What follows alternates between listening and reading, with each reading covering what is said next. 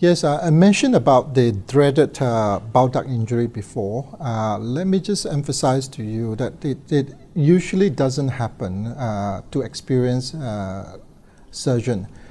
In the hands of the experienced surgeon, usually the rate of bile duct injury is in 2 in 1,000, so 0.2%. But in the hands of the less experienced surgeon, it can be as high as 5%.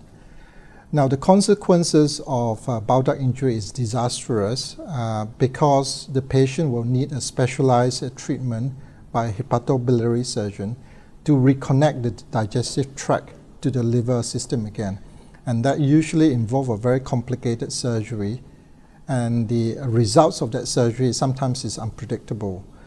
The long-term consequences of that is that patient may get recurrent infection of the bile duct, and the quality of life is greatly reduced, and in the long run, cirrhosis may even develop.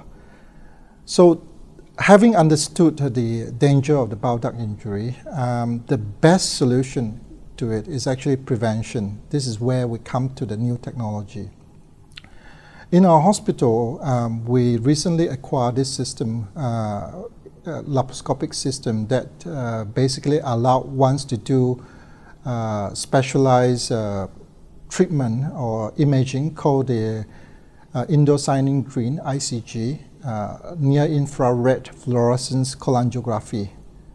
Basically, it involves injecting a dye called the ICG into the patient's bloodstream, and this dye will carry on to the liver, and within minutes of injection, this dye will basically be secreted in the liver into the bile duct, and then basically lit up the whole bile duct with suitable equipments like the latest Karl Stotz's equipments that permits emissions of near-infrared fluorescence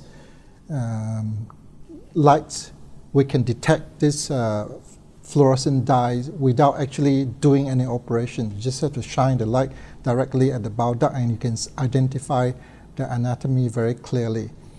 This is the latest technology, and we're pleased that Sunway actually has it. And I believe strongly this will be the future of the new technology, and this will